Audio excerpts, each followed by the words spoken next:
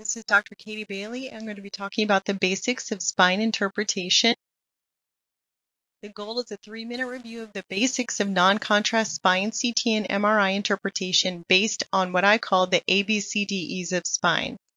The ABCDE stands for alignment, bones, cord/cauda equina, discs/discitis, and then E is everything outside the spine.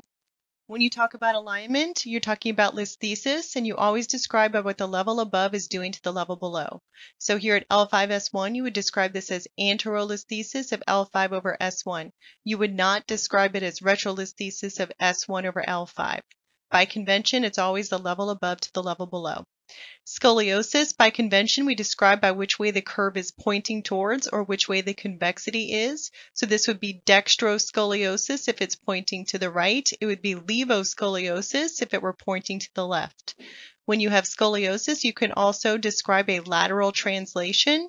Here you would say there is lateral translation of L3 over L4 because the lateral vertebral bodies do not line up.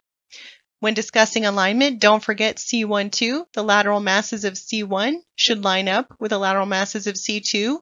On X-ray, you can see a C1 ring fracture because the lateral masses of C1 fall off the sides of C2. So you can see one cortex here and one on the other. B stands for bones, and this term you use for CT would be lucent if it's lower density than the bone. It would be sclerotic if it's higher density than the bone. You would describe bone destruction.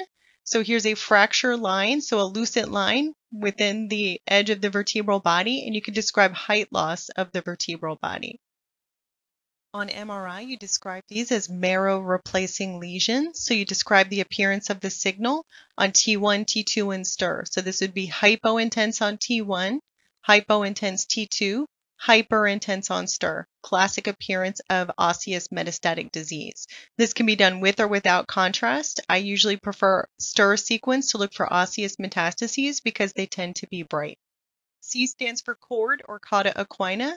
The conus should terminate around L1-2. Below L2-3 is considered low-lying. The cauda equina should be homogeneous in size and signal and be dependently in the thecal sac when somebody's lying backwards. You should see a little bit of CSF between each of these. I like to say spaghetti strings, and they should fall back. The cord should be homogeneously in signal as well, and it should have a nice oval shape. D stands for discs and discitis. Degenerative disc disease is a whole other discussion, but you have bulges, protrusions, extrusions, sequestrations. So here are some protrusions, some bulges. But what we're talking here about is discitis, which is infection in the disc and end plates. T2 and stir are your best friends because pus is hyperintense on T2. So here is discitis at L4-5 with pus in the disc space extending into the epidural space. And the neurosurgery usually wants post-contrast imaging. So you can see enhancement around the pus within the disc as well as enhancement of those epidural soft tissues. So the D, you're looking for disc disease and discitis. E stands for everything outside the spine. So in the cervical spine, you're evaluating any vessels in the carotid sheath. So you have the carotid, you have the jug, you have the verts. You're looking at salivary glands, thyroid gland. So here's a thyroid gland mass seen incidentally on a C-spine. You're looking at the mucosal surfaces of what you can see of the aerodigestive tract.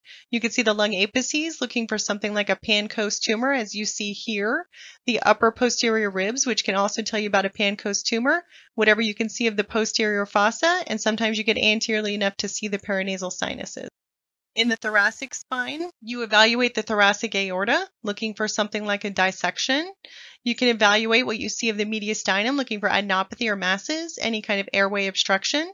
You can see the esophagus right here.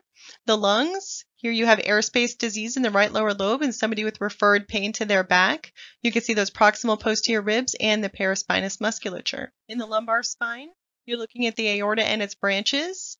You'd like to see a nice dark flow void. Here's an aneurysm of the celiac artery origin. Here's the SMA origin looking more normal.